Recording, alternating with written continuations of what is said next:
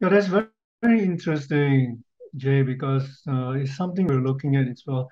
Yeah, you know what I forgot to do is some people listening may not be familiar with photobiomodulation, just want to show a device, how we can deliver light to the brain. So this is one that we have, we put it over here.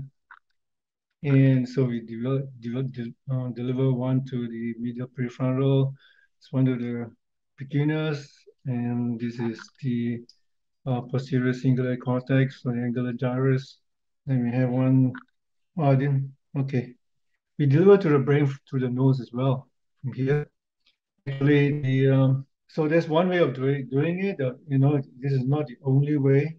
This is one way that I see is an optimum way for general purposes. And then we can actually control, we can actually control the pulse frequency and induce the kind of frequency that Jay just alluded to. It can be now what as we look into like athletic sports performance, what I noticed was there's some, athletic sport performance covers so many areas. And in training, you want to say consolidate the memory of your training, what you're trying to achieve. Then you also want to retrieve what you've learned. And the pulse frequencies or the oscillations of brain has an effect.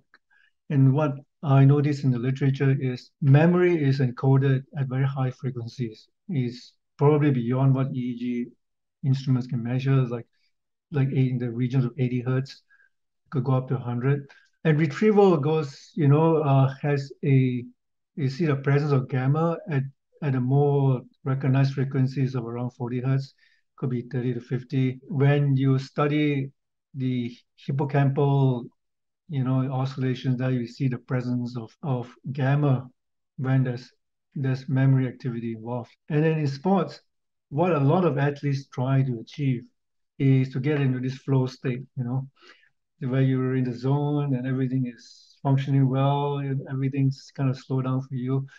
And that's where the presence of theta, pretty kind of logical comes in. And theta training actually can help. Here is hypothetically speaking, we're going to try to experiment it. Theta training can actually possibly help an athlete to get more easily into a flow state. There is room for cross frequency coupling.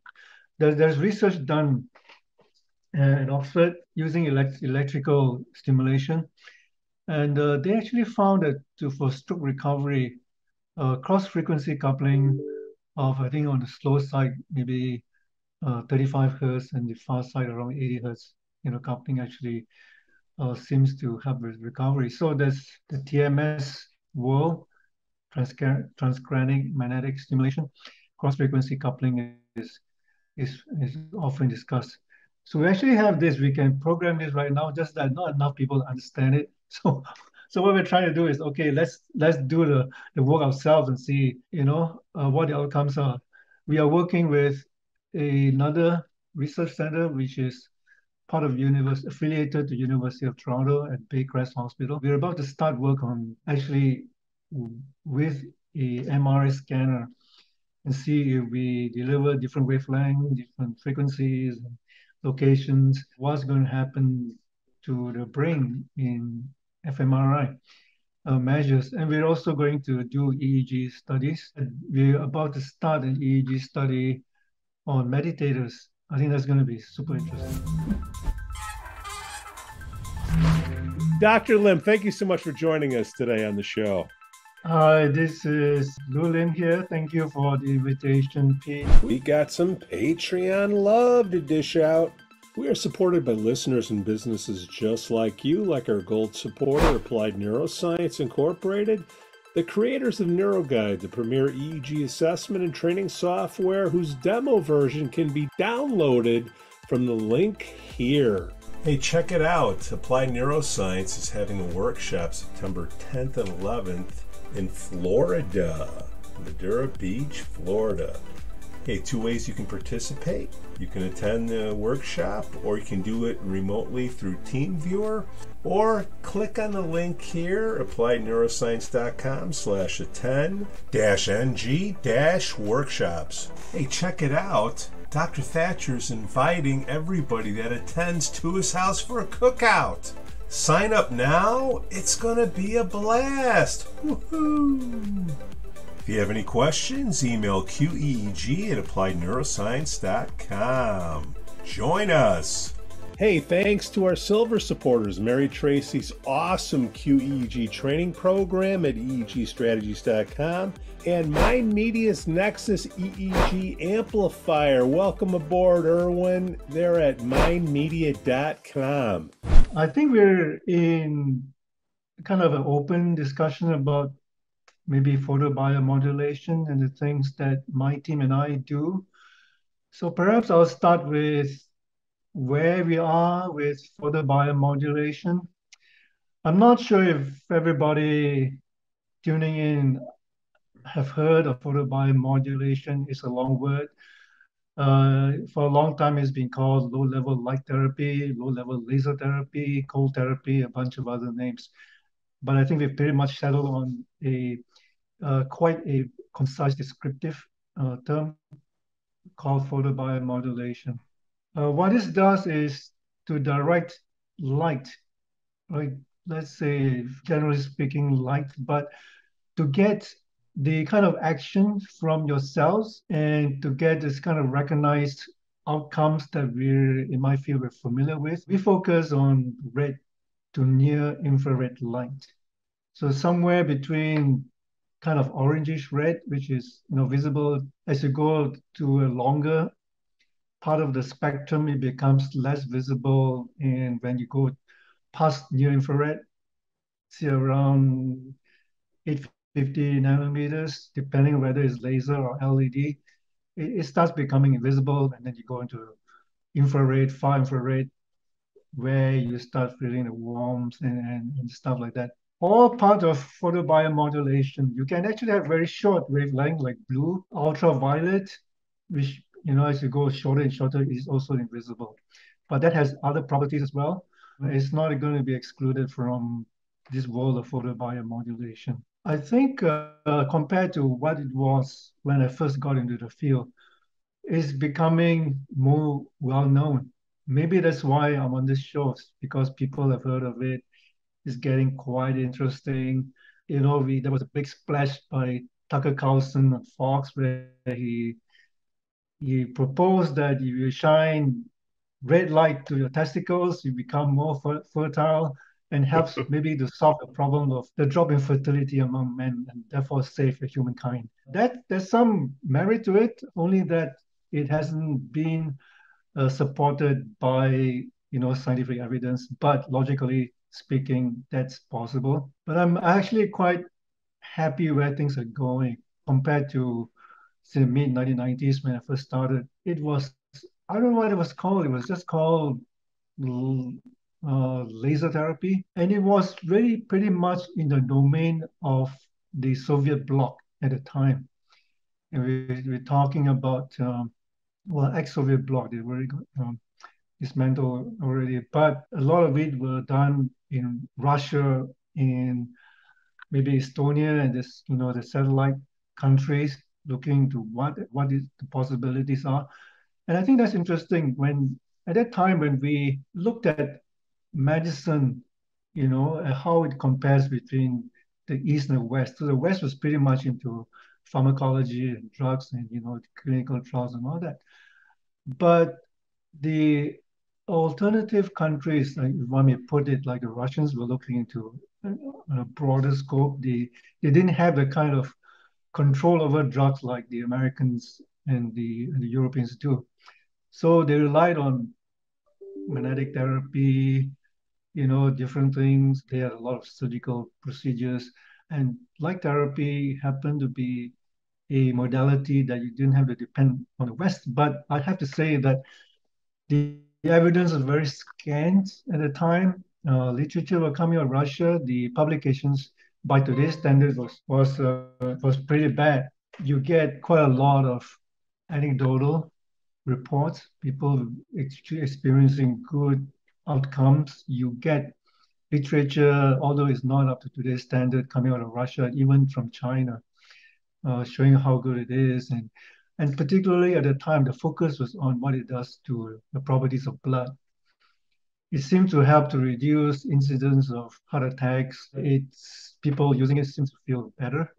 They were, recovering from surgery more quickly and stuff like that. So it went on, and I experimented. I was in the Bay. I'm in Toronto now, but I was in the Bay Area at the time, in California. We were playing with actually lasers in the context of light displays. So we were, playing around with flat panel displays, and I experimented with what it does to blood properties very, very simply. Extract blood sample before and after under the microscope. You can literally see the changes in the aggregation of the red blood cells. And I tried for the first time. The Russians are talking about injecting light into your circulatory system to get this effect. And it's mainly concentrated on red lasers. So I said, okay, if you want to try to get light into your body, you don't have to be invasive like that. You can look at where the membrane is thinnest, and because light, especially lasers, penetrate, and that is already a known phenomenon. So why not go for a thin membrane like the nose and have it at very low power, and we got the same effect.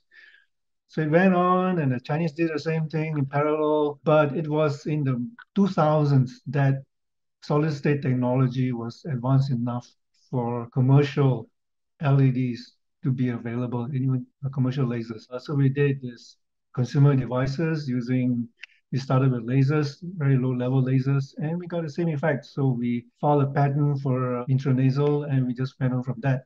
But today, I'm actually very happy to see how it's progressed because more and more people are seeing the outcomes of the light, red and infrared light. Today, you don't have to use lasers anymore. I know there are groups out there who still believe in high-powered lasers. There are several reasons for it. Part of it is commercial. Lasers do work. I think powerful lasers do work. Lasers have some advantages over LEDs, but for the sake of safety and control, on balance, if LEDs, which is light emitting diodes, can work, why do you need to take the risk? Okay, maybe you don't have such immediate outcomes, but you do have outcomes. Now, what do we do to show that it works? Experiment with lasers at a time. We as a community, we spend a lot of time figuring out how it penetrates and what it does to the cells. Okay, that's been pretty much established and gave us a very good understanding of why there's so many outcomes out of red and near infrared, like when you can get into the cells, especially cells which have been functioning below optimum, stress cells.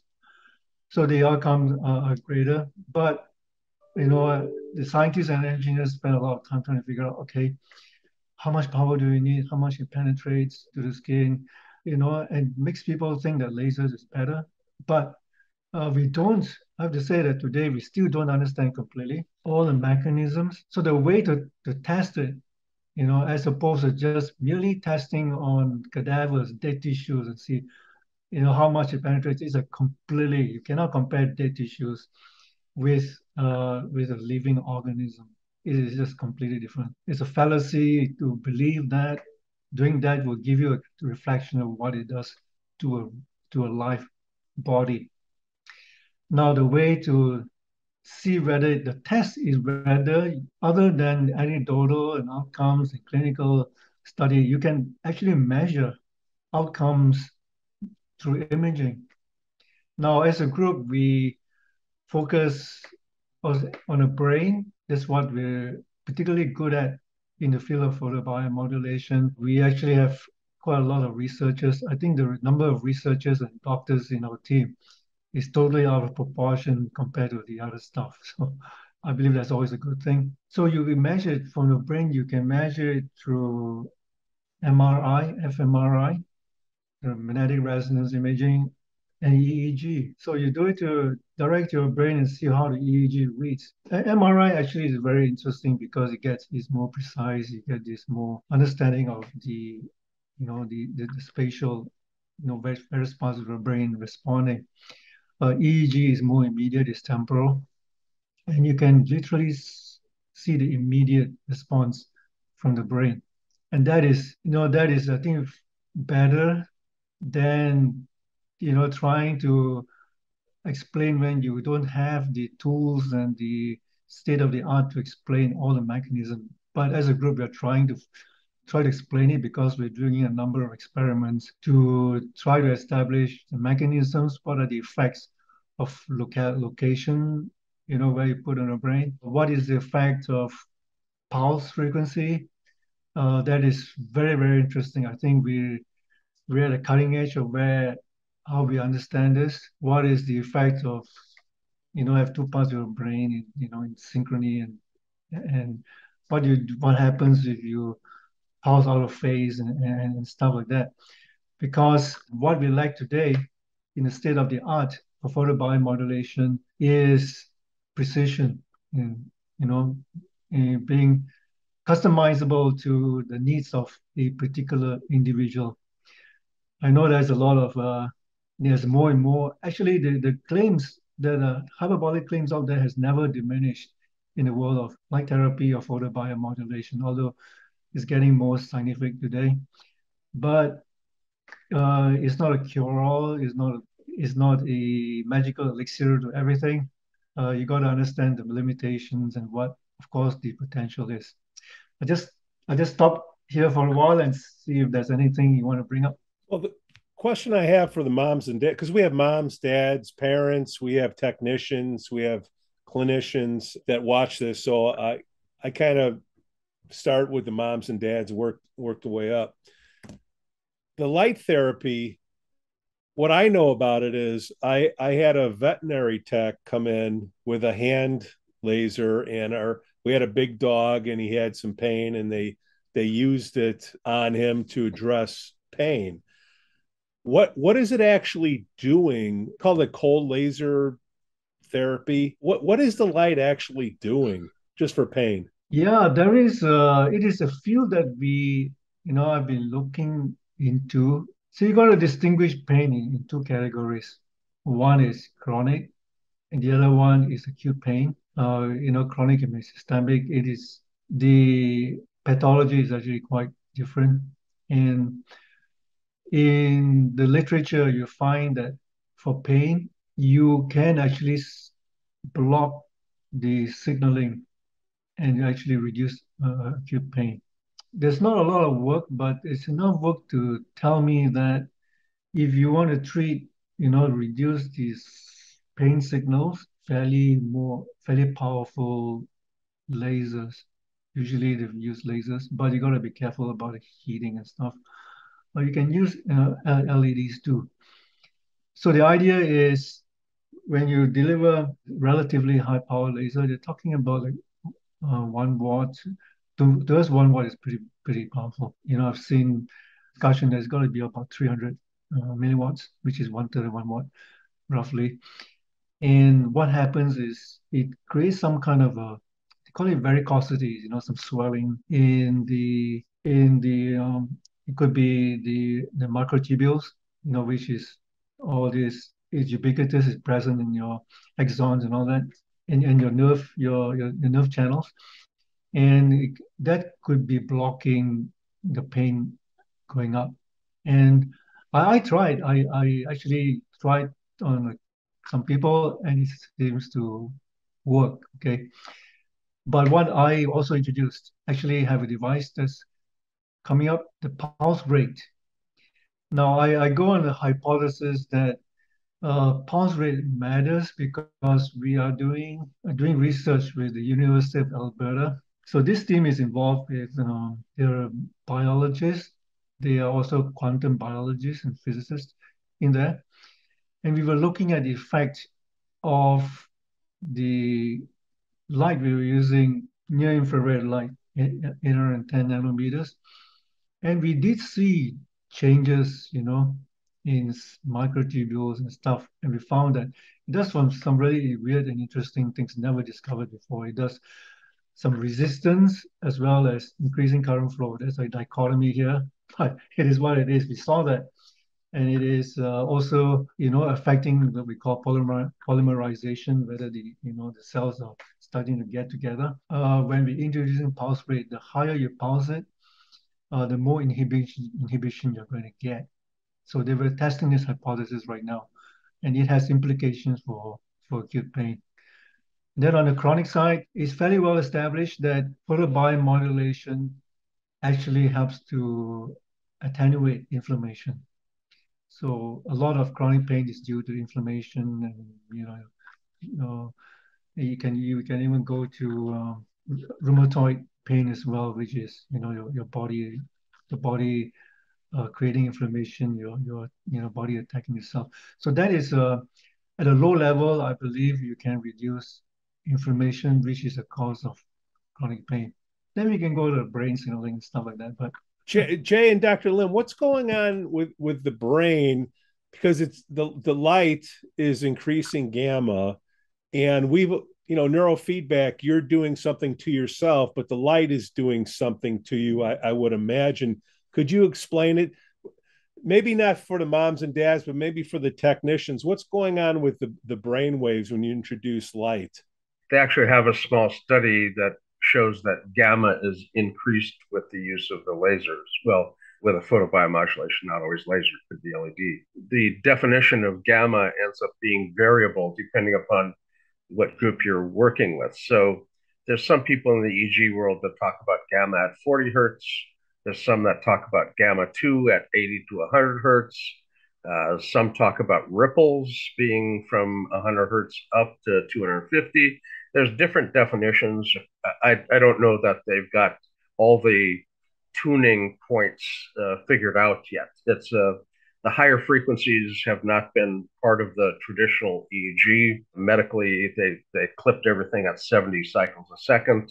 So all of the higher gamma 2, 80 to 100, or ripples faster than that are kind of undefined. The importance is that gamma and ripples are very high frequencies that are seen when neural networks are formed. If you create a neural network, it has a resonant property of gamma, and if you're enhancing gamma, you're probably enhancing network connectivity. And obviously, connectivity is critical for brain structure and function. If you have a pathway that has been disconnected, enhancing the connectivity in that area ends up being very useful.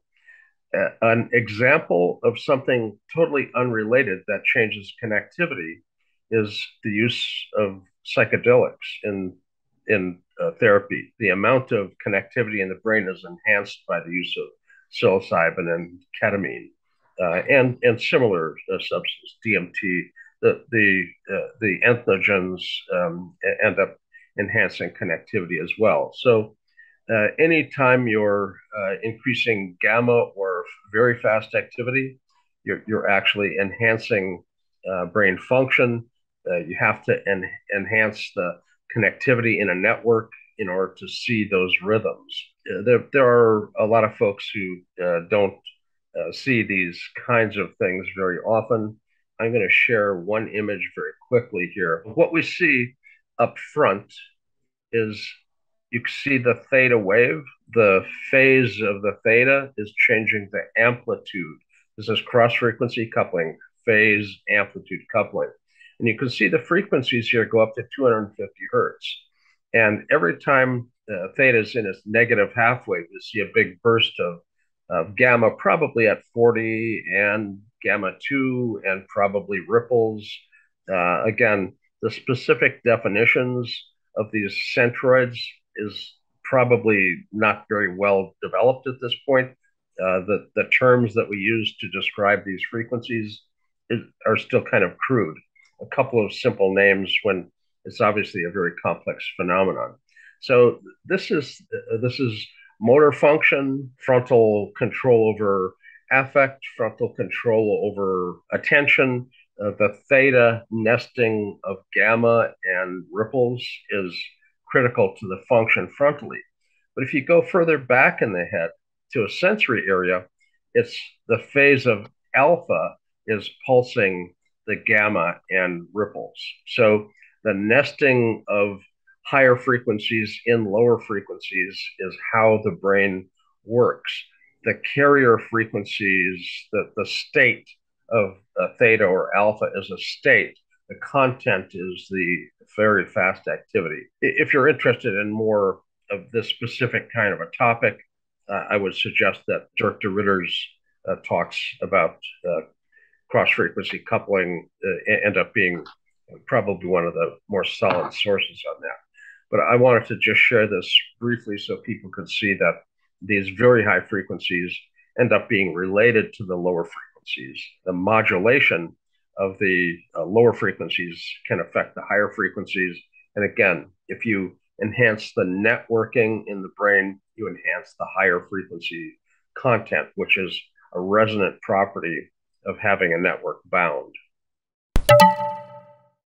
We are supported by listeners and businesses just like you, like our gold supporter, Applied Neuroscience Incorporated, the creators of NeuroGuide, the premier EEG assessment and training software whose demo version can be downloaded from the link here. Hey, check it out. Applied Neuroscience is having a workshop September 10th and 11th in Florida, Madera Beach, Florida.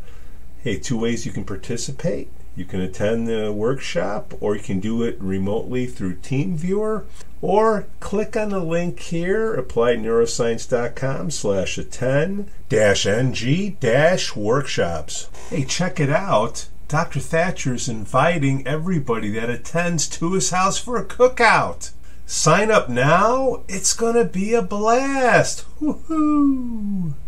If you have any questions, email qeeg@appliedneuroscience.com. Join us. There are some interesting things with regards to meditation. I can get into details, but Yeah. let's. Well, Dr. Lim, you had that equipment. Do you produce your own equipment, or do you outsource it? We own the technology from conception, invention, right up to manufacturing and everything. So it's completely, and that's why we can do it fast. The reason I bring it up, Doctor, is because Jay's familiar. iMedisync just got FDA blessing on their device, and that has photomodulation in it. Is that correct, Jay? Yeah, they have photobiomodulation. There's a number of companies that are coming out with that approach, but obviously the understanding of it, how to use it, is just now being really more well developed. Pairing the phase of something that you're stimulating, changing multiple frequencies that can be applied, modulating a frequency with another frequency. So there's so many things that can be used at this point, and without having the device, you can't kick the tires to test what happens. So luckily, Dr. Lim and others have ended up producing devices that we can now, try. And fMRI is going to end up showing the bold response, which is actually probably more glial than neural in some respects. But you're going to be able to see whether an area of the brain is being influenced and how. And these kinds of studies are absolutely groundbreaking. And we need the data. I'm happy to see the photobiomodulation field expand the depth of knowledge and the range of applications. It appears that the mitochondria, the ability to actually generate energy within a cell, are being positively influenced by photobiomodulation. Obviously, if you're a senior like me and you see quite a few of the seniors starting to lose their faculties, one of the things that happens is the brain's power drops way, way down with dementia's onset. And that's a mitochondrial failure at a cellular level. Having a tool that can modulate the mitochondria ends up being a very powerful tool. If I came up with a brand new hammer today, and we'd have to figure out what kind of hammer it was. What can we do with it?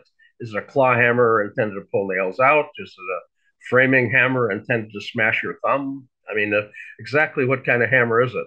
And we have to use it, bang around with a hammer until you find out what it's really good for. We've got the tools at this point, and we're expanding what we know about them, exactly how they influence the body and brain and cells, what those can be used for in a clinical world or a performance world. There's people that work with these for meditative purposes, and that's just as valid as somebody trying to stop pain. In fact, they're probably somewhat related. You can be related and not really know the relationship. And I think some of these tools end up tying together what appear to be fairly disparate areas by showing common mechanisms.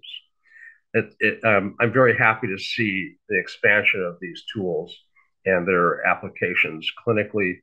Again, not just for therapeutic clinical, but also for consciousness enhancement and those sorts of things. And I've seen Dr. Lim's colleagues, some of which I know very well, and their orientation isn't always medical and kind of pharmacological. It's more consciousness and meditative. So I'm happy to see that range being addressed with a tool. For the moms and dads that have kids with learning disabilities, how does this help them? How does that work? I can tell you a little bit about the work we're doing. We are involved in a number of clinical trials. The biggest one we're involved with is on Alzheimer's disease. It's been going on for a few years now. It's complicated. The pandemic has really screwed us up for 2.5 years. So though we're coming back on track again. In the early studies, it is a small studies, on a few people. One that we published in I believe it's 2016 or early 2017, but we did a work in 2015. Started with one person, just intranasal. He was, I reckon he's more on a moderate scale, but he's 80 over years old now. He's still doing well. I mean, he's using the full number. Then we moved on to a smaller study of, I believe, 8 people, and we found very clear that was using, at the time we had 10 hertz in Europe. The drugs, the Aricept was trying to delay the progressive downslide by 6 months. That's what the evidence was showing. We actually saw reversal. We saw reversal on the scale we used was MMSC of 2.5 points. That's actually unheard of at the time. There's still quite a lot of interest, but you got to recognize that these are very few people. Statistically speaking, you can throw in, can claim these coincidences or whatever it is. There's not enough power. But it was very encouraging. And then a couple of years later, published in, I believe, 2019, professor at UCSF, Mina Chow, did it also, I think, on 8 people in over 12 weeks. So she used fMRI to look at the changes, the imaging on the brain. Those that were on the active device, and that was on 40 hertz, the first time we used gamma, actually improved significantly. So again, a small study. We need to do a bigger one, which we're involved in right now. But I say it's promising. I personally think it works better on mild cases. You have severe cases, like my neighbor actually is responding. Getting evidence on severe cases is really, really difficult because it depends on caregivers. They're very erratic. Compliance is a big issue. So far, the evidence is promising. We're still continuing the clinical trial. As for cognition. Given the FDA's approval of a medication for Alzheimer's, which is crazily expensive, and it's also something that has some very negative side effects of bleeding in the brain, for instance, which sounds like a stroke to me. But the cost of that, of treating one patient with that medication, could fund these devices for a whole community of people. So It's kind of crazy to think of a risky pharma solution when we have photobiomodulation solution that's more cost effective. The clinical benefit for the pharma is probably at a questionable level in the first place. I mean, their study came out positive, so they convinced the FDA to cover their medication. But again, insurance companies are balking at it, and I don't blame them. The bang for your buck is a lot of buck and not much bang there.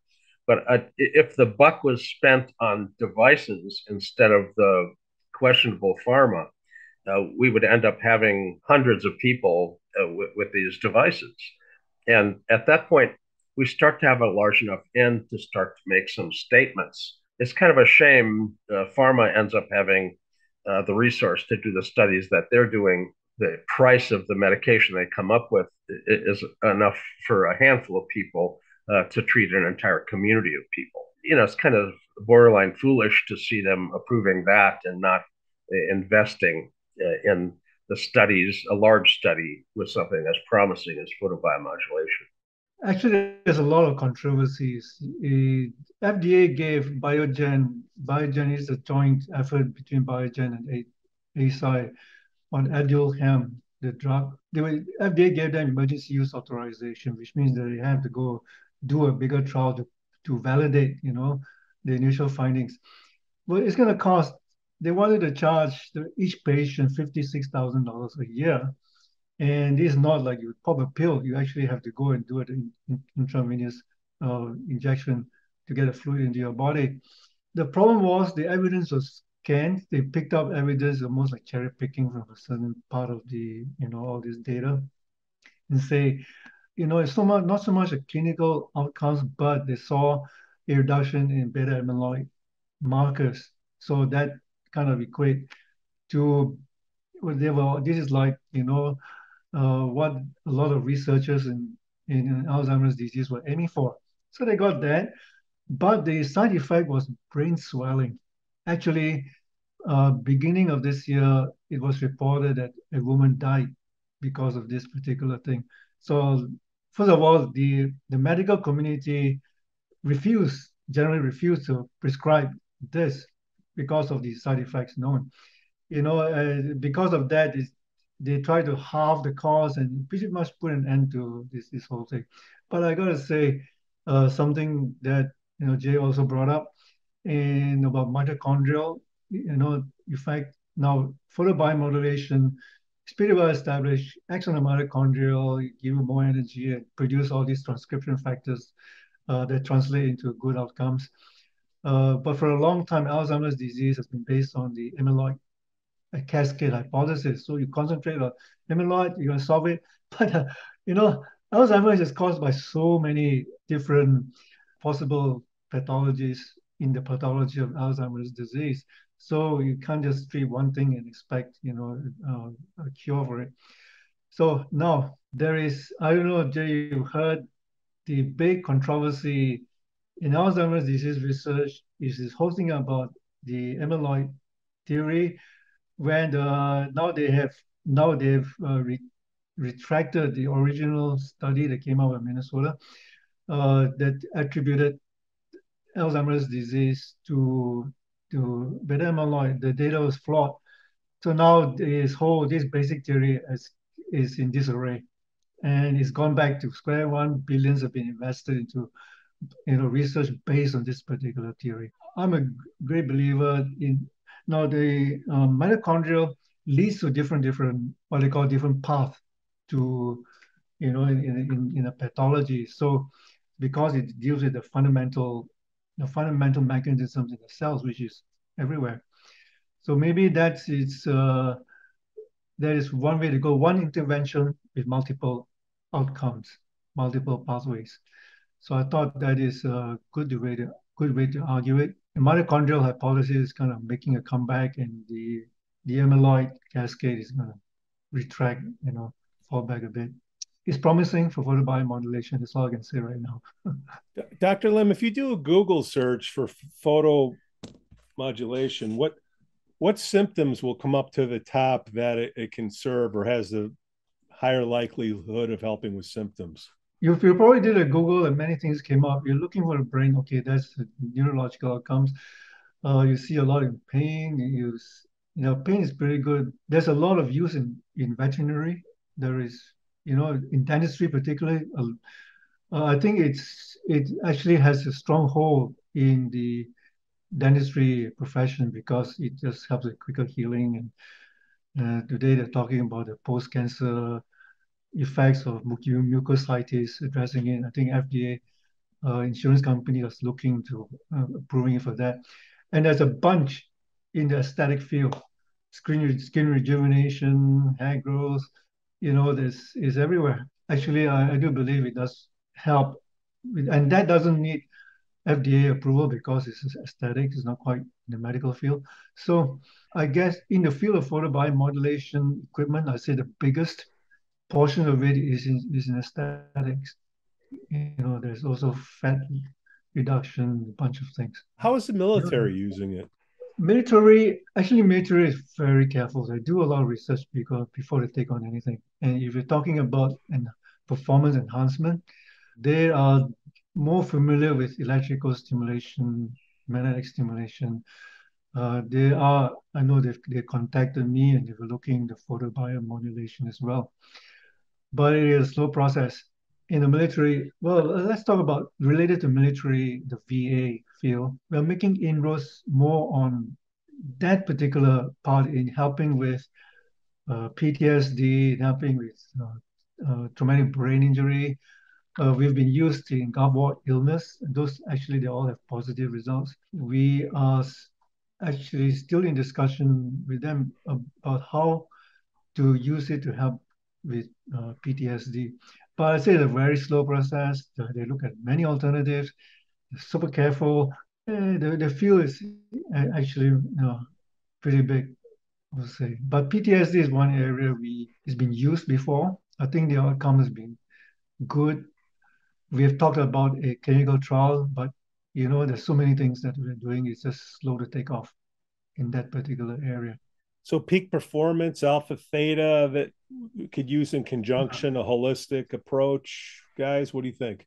I would like to understand the precision aspect of it to be more precise. So I think that this work we're doing now will give us a good foundation to go to, say the military and say you do certain specific things for different people.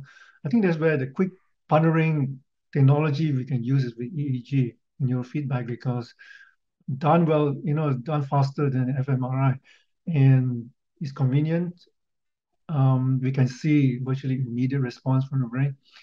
And we are actually seriously looking to this.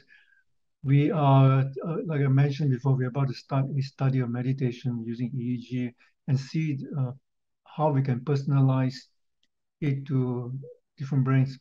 I'll say that long-term meditators, they switch into this altered state, a temporary state of bliss or enlightenment when they hit a certain frequency when they're in meditation.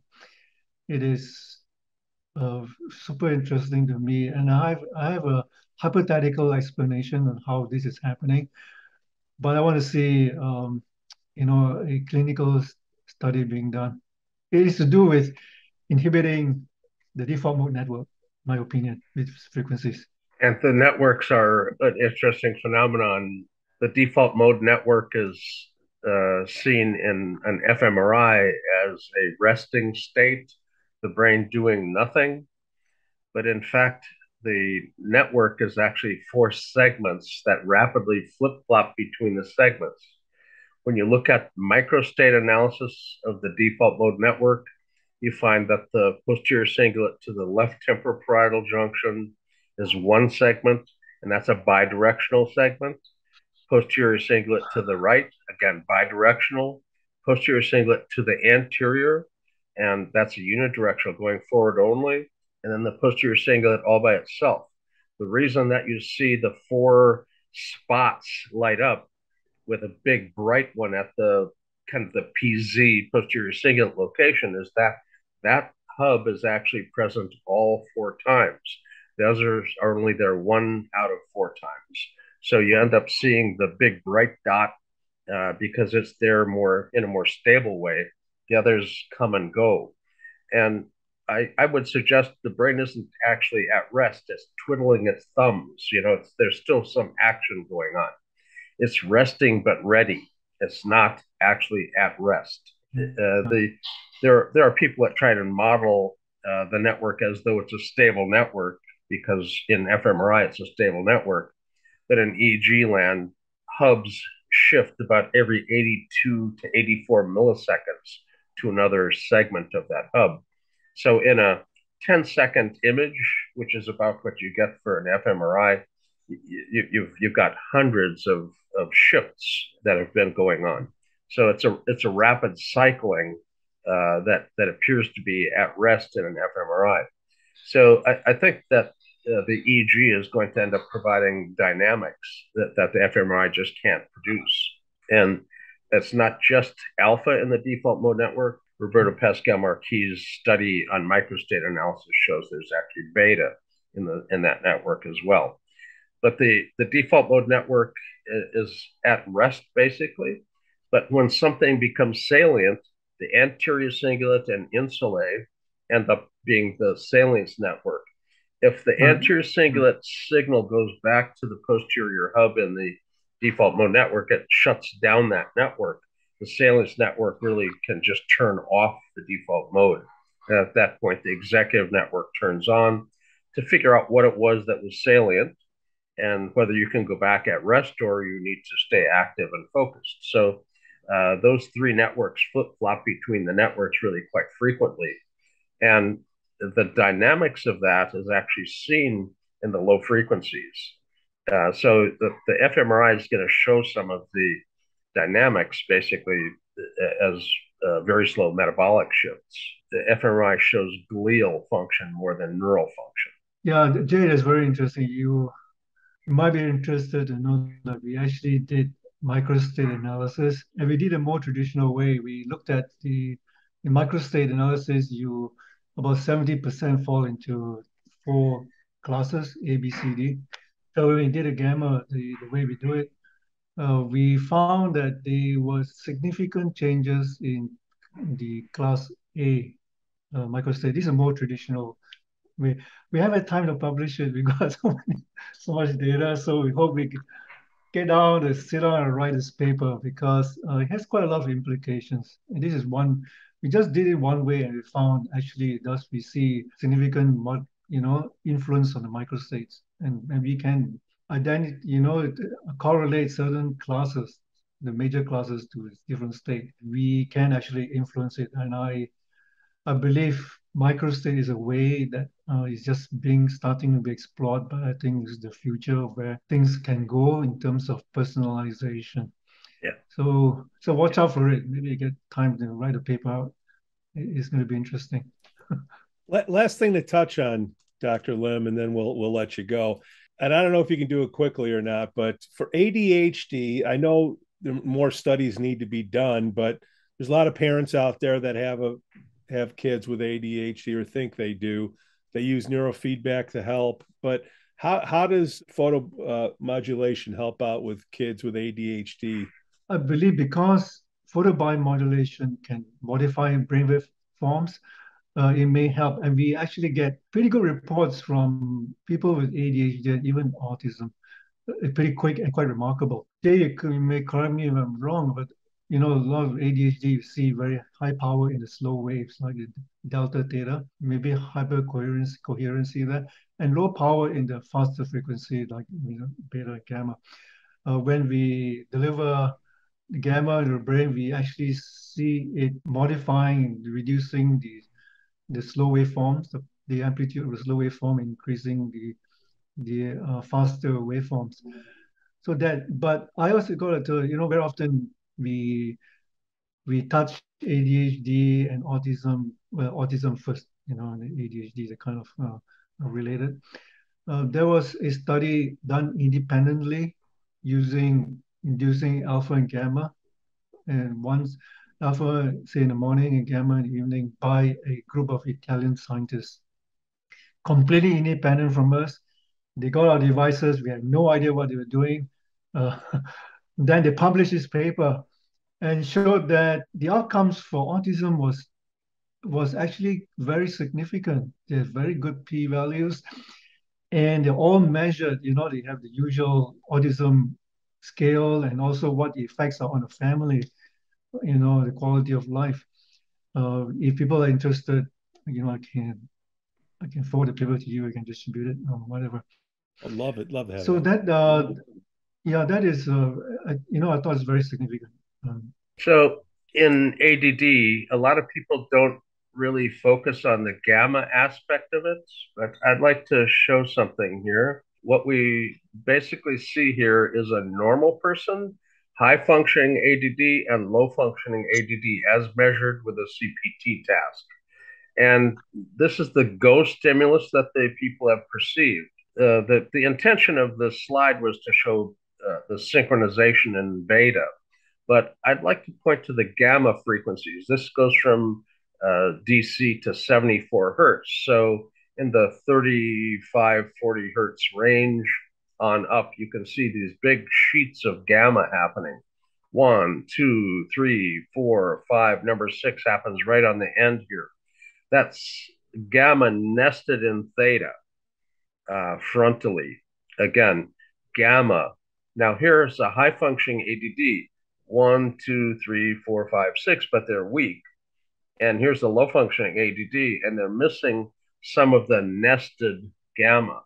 So if photobiomodulation can enhance gamma, the clinical group that's normal here have the gamma. The ones that are clinically more severe have less and less gamma. So there's theoretically a good application for photobiomodulation to enhance the presence of gamma frequencies in the brains of ADD, ADHD kids, because it's been shown that they have a deficit. And most of the neurofeedback is focusing on alpha or theta or beta, but very, very little is actually focusing on the gamma aspect of ADD. But it's a major piece of what's not working right in these people. So there's a solid theoretical basis for inducing more gamma being clinically relevant for ADD, ADHD. Dr. Lim, thank you so much for coming on the show today. It's a pleasure. It's been fun. Enjoyed it. Dr. Lim, the viewers, they want to learn more about you. Where should we point them to? Well, go to the Vielight website, vielight.com. The biggest thing that we're involved right now that's immediate is on COVID-19.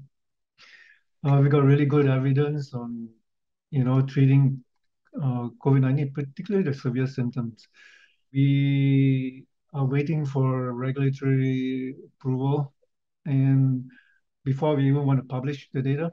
But I say we also are looking into the long COVID, particularly brain fog. So we're actually designing the study right now and going to it. So maybe through your channel, we can get some volunteers.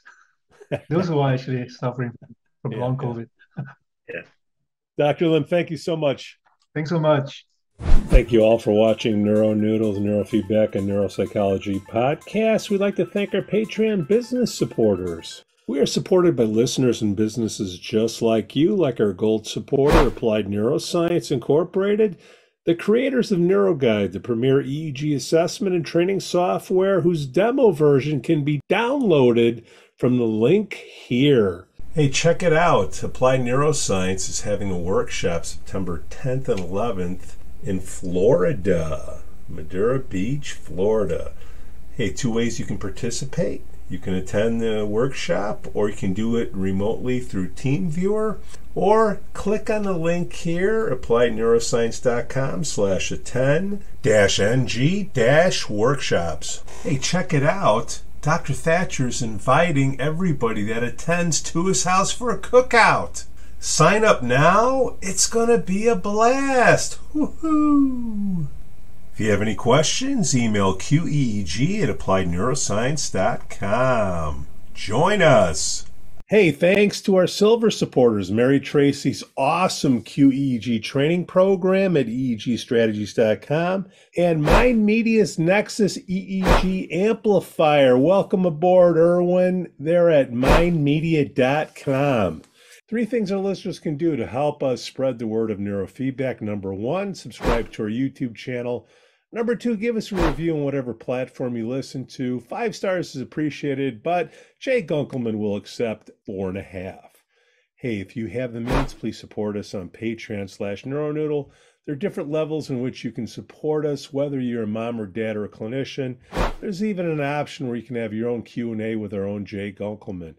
This support helps us improve the quality of our content. Hey, trying to get these video edits even better, even better. Again, we thank you all for watching.